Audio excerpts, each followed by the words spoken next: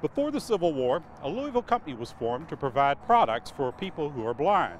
That was before airplanes, before telephones, and before the Kentucky Derby, because the American Printing House for the Blind was there, providing books and materials since 1858.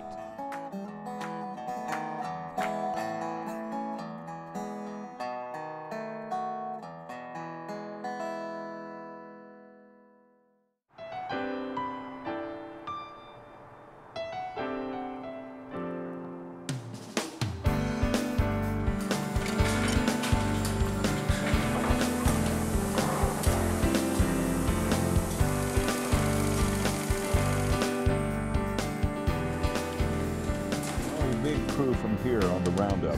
Mission is to promote the education of the blind by providing the tools and materials needed for education in life. So we provide the materials they need to succeed in education in life. Blind can help is simply. In 1842, Kentucky appropriated $10,000 for the establishment of a school for the blind to educate blind children in Kentucky in Louisville.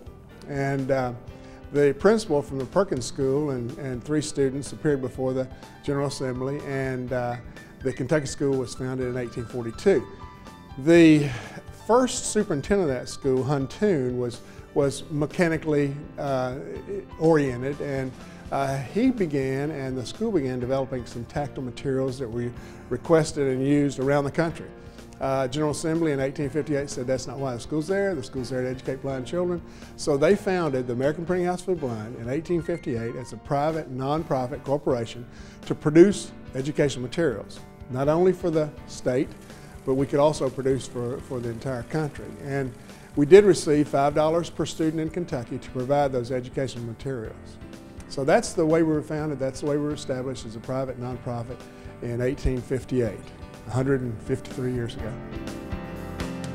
When people come and visit our museum, I hope they walk away with the idea that this condition that we fear so much, that sighted people fear so much, the most feared disability surveys regularly is blindness.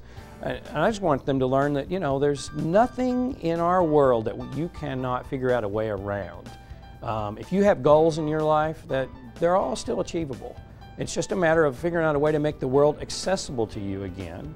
We're going to use different senses, and it's all possible.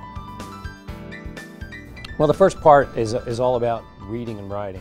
So the first book that was ever embossed for people with visual impairments was in 1786, Paris, France.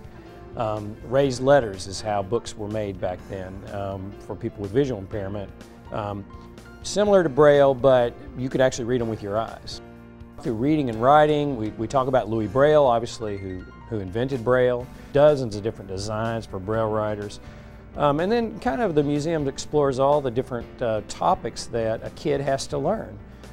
Whether it's geography or math, science, all of these things had to be kind of adapted so that they would be accessible to a kid who was learning not with their eyes, but with either their ears or with their hands. Of course, Helen Keller is the most well-known blind person in the history of the world, beloved across the United States. She was widely read. One book that she had that actually was made here at the American Printing House for the Blind, which was one volume in her Bible. You know, a lot of people think of the Bible as a big book, but when you turn it into Braille, it becomes an even bigger book. And so just the book of Psalms alone is what we have on display there.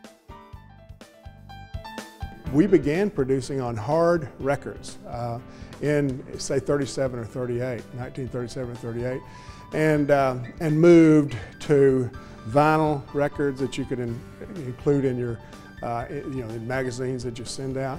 The reason that went away was one producer, we came down to one producer of the style, the needle.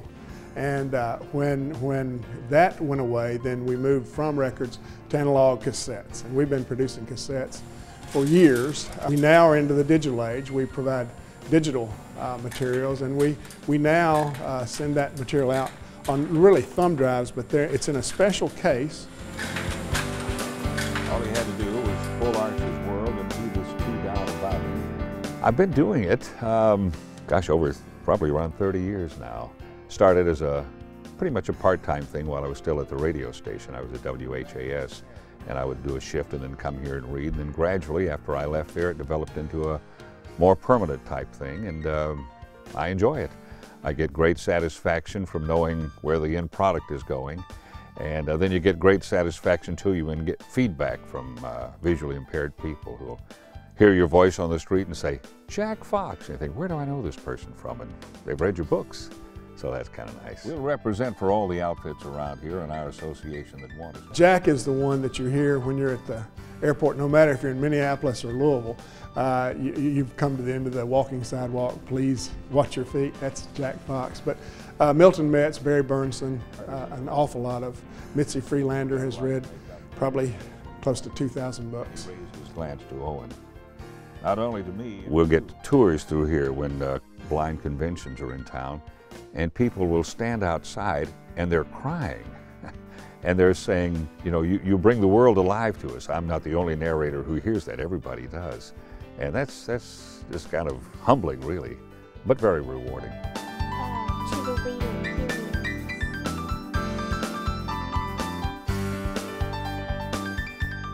I think the people who work here realize that they're making the world a more accessible place for all these people. Some of our people who work here stay for 45, 46 years. So it must be a place where they're getting personal satisfaction. It's not just a job. They could work at some other factory. But the American Printing House for the Blind is special, and special to people across the country.